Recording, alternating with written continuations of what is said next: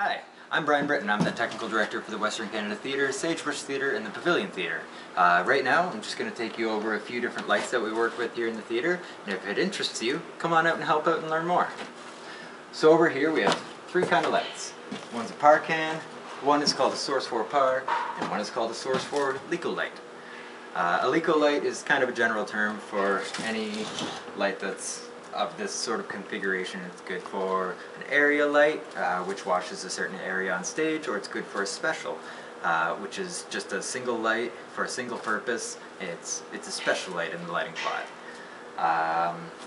So before I go into what these lights do, I'm going to show you a couple attributes that you can put into almost any light.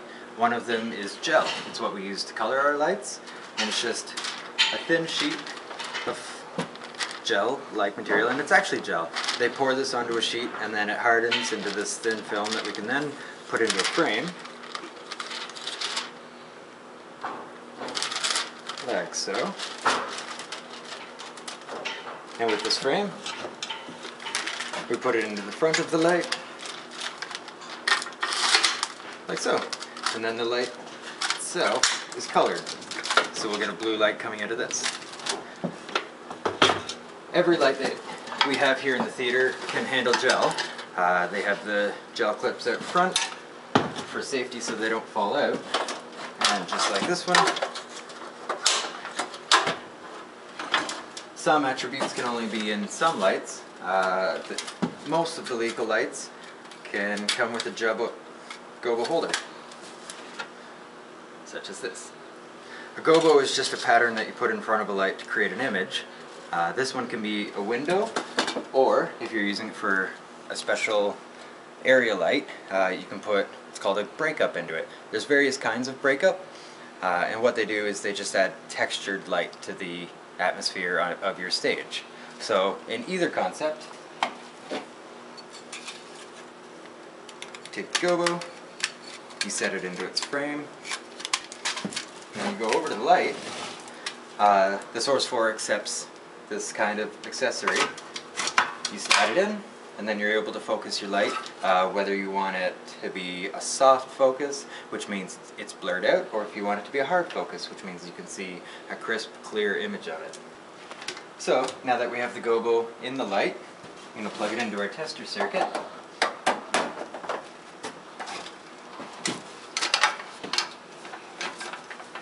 Now, on the sides of this light, there's 4 tabs.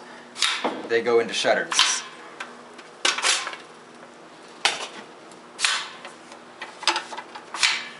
A shutter shapes your light so that we're able to cut it into a certain size or a certain shape as per the lighting designer's request.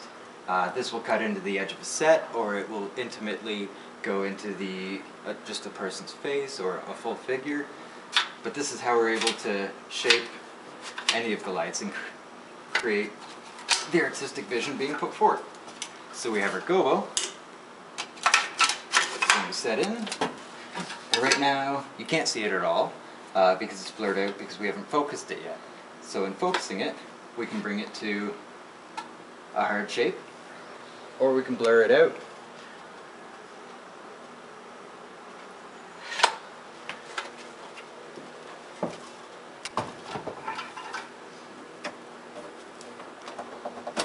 Lights that don't have these attributes are things like par cans. You find these more in rock venues, so if you're going to see your favorite performer do a show, there's going to be tons of these in any rock venue, and it's called a par can. They're just meant for a lot of light output into one place. There's not really anything special about these, it's just a lot of light.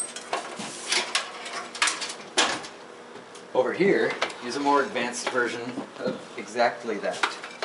This is a Source 4 Fresnel. The Source 4 Fresnel gives you a couple different attributes.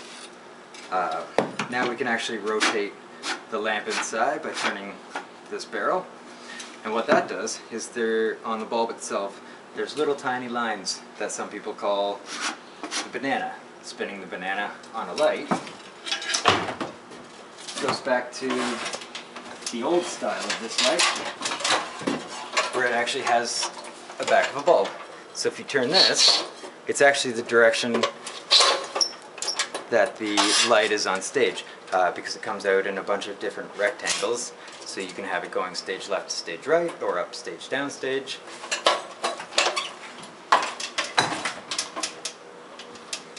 And those are some of the various types of lights we use at this theater.